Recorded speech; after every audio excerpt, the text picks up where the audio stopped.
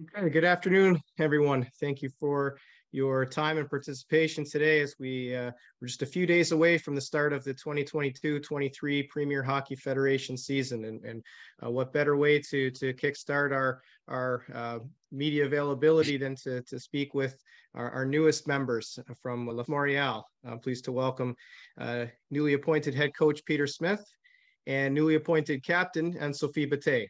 They're here to take your questions to help preview the series.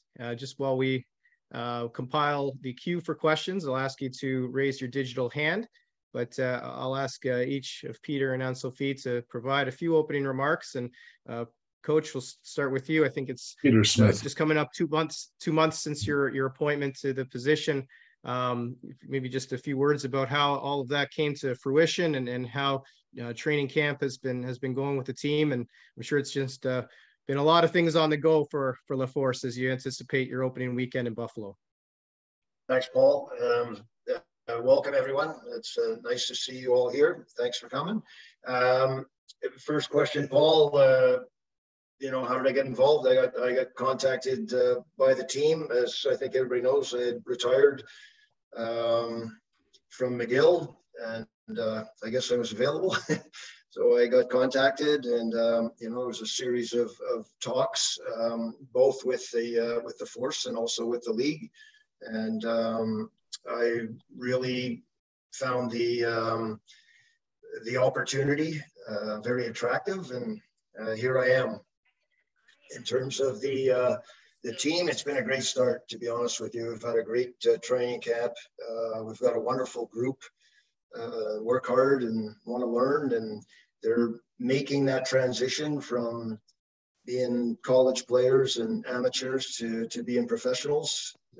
We as coaches are doing everything we can to help with that transition and get them ready for the start of the season. So been real good so far.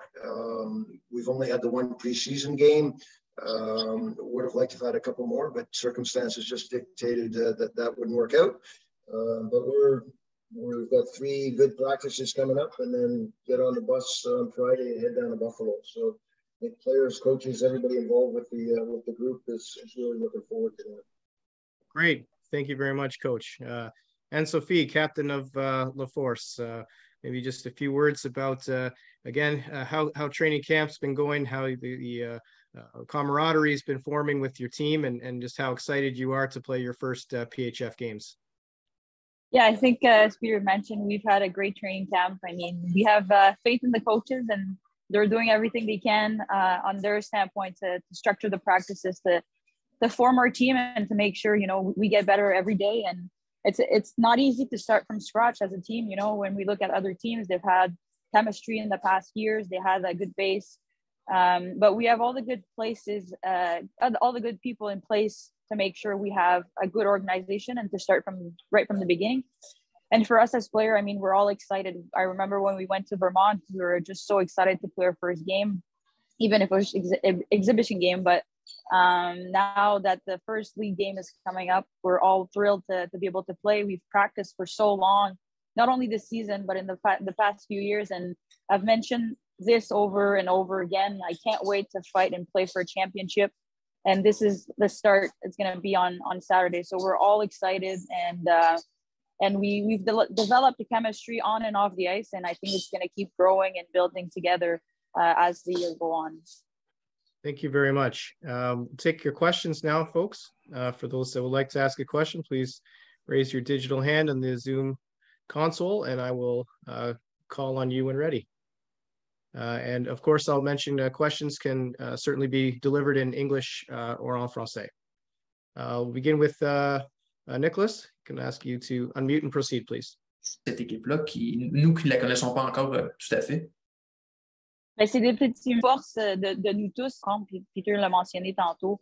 On veut s'améliorer de jour en jour. C'est exactement notre identité ou notre culture qu'on veut démontrer tout au long de l'année. Et est-ce qu'il y aura une certaine période d'adaptation, étant donné que ce sont des nouvelles joueuses dans une équipe pour les victoires? Le personnel d'entraîneur puis les joueurs avec lesquels l'équipe est formée, je suis très, très en confiance d'avoir le meilleur produit sur la glace puis qu'à chaque jour, on va donner le meilleur de nous-mêmes pour avoir un bon spectacle. Mais une chose, match, on va jouer comme on va gagner tous les. See Nicholas. Take our next question from Alex. Azzy, you can proceed, unmute and ask your question, please. Sure. Thank you so much for taking the time. Peter, I'll start with you. I know that part of the team's plan this season is to tour Quebec. Some of the games are quite far away. Could you tell me a little bit about both the team's preparation for having home games that aren't quite so close to home, and just how you're kind of preparing for that season on the road? Yeah, when you look at our schedule, we realize that we actually play 23 out of 24 regular season games on the road, if you will. I think, there's two sides to that. Clearly, for a first-year team, I think it's a really good opportunity to spread the word across the province. I think we have that opportunity. I think the players have embraced that opportunity and look forward to it. Some of our home games are going to be in places where people are from. For example, Ann-Sophie will be playing in Sept-Îles, where she grew up. I know we'll get a tremendous amount of support there, mostly from her family, but others as well. So there's that positive. The downside is that we're on the road 23 out of 24 games. So our home game, and you ask how we prepare for that. We prepare for every game the same. I think we've done a real good from a hockey standpoint. I think we have a real good group. We're running the logistical side of things to make sure that we travel on time and eat properly and do all of those things. Normally we would have 12 games on the road, and this year we have 11 additional ones. So I think that's a big part of it as well. And then just the idea of putting it out there. All the players know what the schedule is. All the players know what we have going. All the players know that it's a challenge, but it's also an opportunity. So we'll keep that in mind. Some of the games are in the Montreal area, so that works out fairly well. The games that are further away and in more remote areas of Quebec, we'll be playing in rinks that we've never played in before. So, but they've all been previewed. They've all been looked at. We have information on them. So here we go. And then Ann-Sophie, could you just tell me a little bit about the team's dynamic, kind of what you've enjoyed most about getting this group of players together on the ice and getting to know all of them? Yeah, well, actually, I think you mentioned it's just to get to know them. And, we saw the pictures at the beginning where the roster was being launched, but we didn't really know who the player was. So it was a good opportunity to get to know them. And, even the traveling for us will be a good team bonding. Every time we go away on the road, it's a chance for us to get to know each other even more. I mean, as people, and then our practices allow us to get to know each other on the ice, because every player is different. So it's just the more we do it, the better we get to know each other, and the better we can become the best team on the ice. And then one final question, Ann-Sophie, was curious. I don't think any players from the Force have disclosed their salary. I think it's the only PHF team where no one's disclosed. And I was just curious if that was a group decision or just everyone made that same individual decision. Yeah, it was kind of a group decision. I mean, we discussed it a little bit. We've had the management.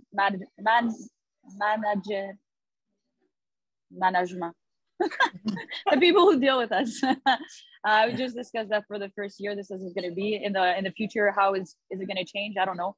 But for this 1 year, we thought it was a group decision that we just didn't want to disclose our salary. Thank you so much.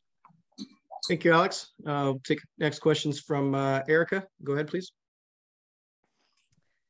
Hey, everyone. Thank you for joining us. For Peter, I wanted to ask you a little bit about, Ann-Sophie has talked about this being a different team, the travel and whatnot. I'm curious what you and the coaching staff are doing to perhaps try to build that chemistry, knowing that it's a very unique situation and that you will be traveling both when you're hosting and when you're on the road. Well, I think where we've had the most contact with the players has been at practice. I think for us as coaches, the main part was to build those relationships, to get to know the players. I don't know. Yeah, Sorry, Peter. No, please proceed. Okay. I'll carry on. To build those relationships with the players as coaches, first of all, I think that's real important. Our on-ice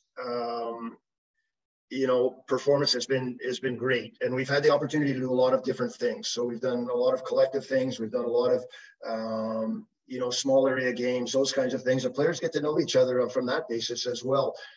We've got a team room here. They get to know each other there. I think that's worked out real well. We had some team building activities on this past weekend.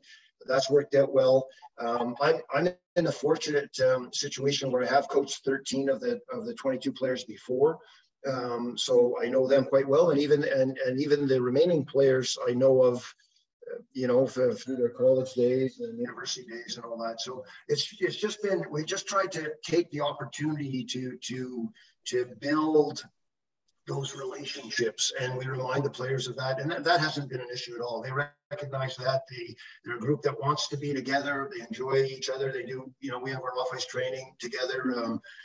Things have gone, and we've got great leadership. People like Ann-Sophie and Sarah LaFord and Catherine Daou.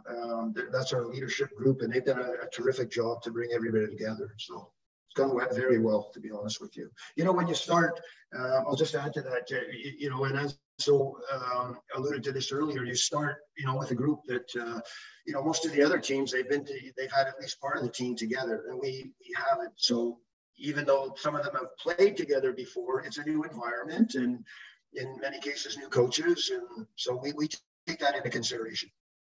And also, I'd like to ask, given all of that and your experience in coaching, I'm curious if there are specific things that you've brought to the Montreal Force that you would like to enforce. What do you hope will be the team identity in the first year? At least what are you willing to share with us, just as far as the makeup of this team and how you hope they'll perform on the ice? Yeah, I think that for me, the team identity is all about compete. I said this before, that these players have moved from being amateurs into pros, and now they're in a situation where the compete level, even though they're great competitors and always have been, it's a slightly different situation now. And so I think if there was that compete level, regardless of circumstance, whether we're up a goal or down a goal, or we've won a couple in a row, or we've lost a couple in a row, that the team sticks with it and competes real hard. That would be the identity that I think we're looking for at this level. Thank you so much. And Sophie, I'd like to come to you for two questions. One is, given your experience at the international level, at the pro level, I'm curious, as you're bringing a team together, some that you've played with at various, parts along your journey, and some that are new, what are you expecting regarding what you know about PHF competition? That's the first one. And then the second one should be pretty straightforward, but I'd love to hear you say your name as you would like us to say it. I'll start with the second one. Actually, well, in French, when you say "iz," it's like you say "vous avez," you won't say "vous avez," So a lot of people say "Bettez" or "Bettez," but it's actually "Bettez." Like you would bet on something. Like you could bet. In French, you say "Oh, je vais better sur elle," so you could bet on me. But my name is Ann-Sophie Bettez.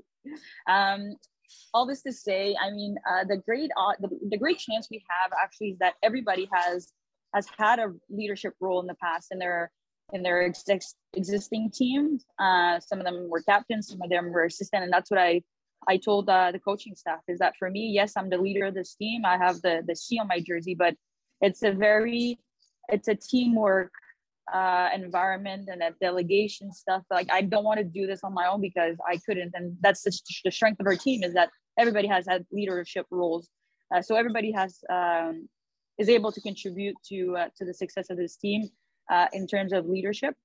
And in terms of like my experience, of course, I was talking, we were doing an exercise and we had to rank each other from the youngest to the oldest, and then obviously everybody said you go at the end. But when the first one said her year when she was born, I was like, oh, okay. But you know what? This difference, I don't feel it at all.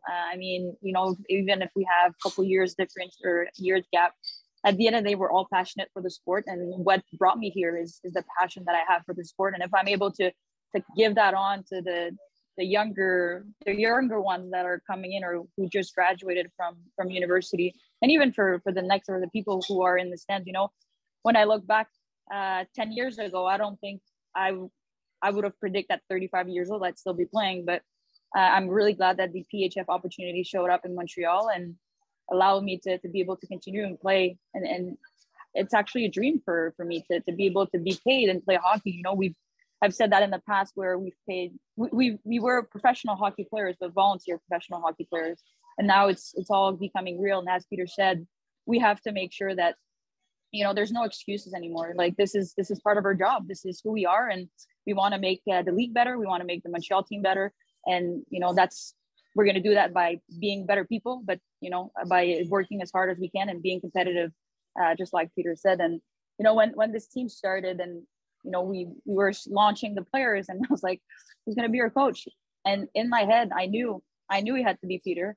I know he has a lot of experience in women's hockey. He was able to build the team in McGill when they were not so good back then. He did something great with the team, being able to win few national championships. So that's I give him a lot of credit for being able to get out of retirement and actually thank his wife to let him leave the house because he's a real value to the Montreal Force. Thank you, Erica and Ann-Sophie. Our next question will come from Pat Hickey, Montreal Gazette. Pat, you can unmute and proceed, please. Yeah, Peter, it's great to see you back behind the nets. Ann-Sophie, can I just ask you a question? You've been involved for several years with the Professional Women's Hockey Players Association. What made you decide, and you and other players decide to go with the new group? I've said this before, and I wanted to play for a championship. I wanted to build something with the team, being able to practice every day, or almost every day, but every time we get a chance with the same group of players, you know, we have the opportunity to practice 3 times a week to get better as a team.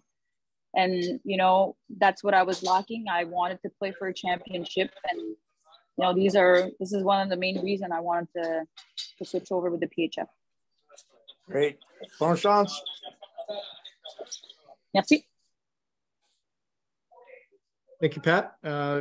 John Worrow can unmute and proceed, please. Hey, John Worrow with the Associated Press. This is also for Ann-Sophie, and I was going to ask about the PWHPA, but you just answered that. But I was wondering, when you see the type of contract that Michaela Grant-Mentis signed back in May, reported at $80,000, what message did that send to you and your fellow players, knowing that kind of money was out there? Well, you know, we've done this we've played hockey because we love the game. We're not necessarily for the money. I mean, now it's a plus and it's an addition that we're lucky to get paid, and this is what we want to work for. But it's still a surprise where, you know, I can't believe today that we actually get paid to play hockey, to do what we love. And so it's not necessarily say, like, I know the salary cap has increased over the last years, and with the inflation getting higher and higher, hopefully it's going to keep increasing. But, you know, ultimately what we want is to be able to give a job to everyone, and that they could solely focus on, you know, getting better every day, getting the rest they need, getting the treatment they, just like pro hockey or any pro other athletes would do. So I would say, like, I don't think none of us did it for the money, but more just it was an opportunity for us to be able to have an addition or a little candy at the end, you know.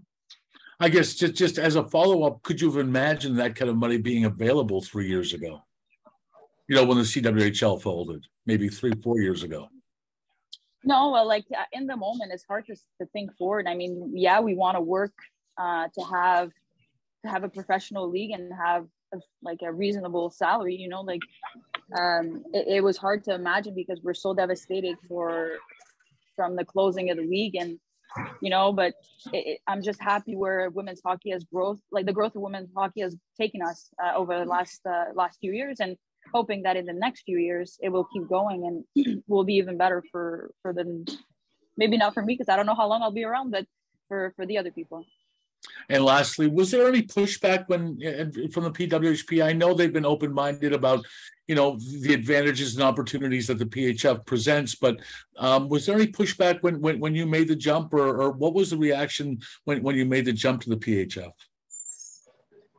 I mean, nobody's has like stopped me from doing it, or I didn't have any bad news or you know, for me, it was I guess I'll put it this way, like a selfish decision. Where I am in my life, this is what fit for me. The team aspect, you know, and I don't want to compare the association with the league. It's, you know, they have what they have going on. And for me, the opportunity I have having a franchise in Montreal, I mean, it was the right fit for me to be part of the team and, you know, to work towards a common goal. This is what I've been lacking in the last few years, and that's what I wanted to do. And so I didn't have any resistance or whatsoever. Oh, that's wonderful to hear. Thank you very much, and all the best to you this season. Thank you. Thank you, John and Ann-Sophie. We just have a couple of minutes remaining in our window here, folks, but I will take further questions if there are. Pat, I still see your hand up. I just make sure if that's for a follow-up, you can proceed. If not, we'll move on. Okay, I think that's... Are there any other follow-ups at this time? Just one last call for anyone's digital hand to be raised. Okay, Alex, you can unmute and proceed, please. Yeah, and Sophie, just something that you said a moment ago, like a selfish decision. I always think of that word in sports because I think it has a negative connotation, right, of selfishness, but athletes also have to take care of themselves, everything from sleep to food. And I was wondering if you could just expand a little bit on what you meant there.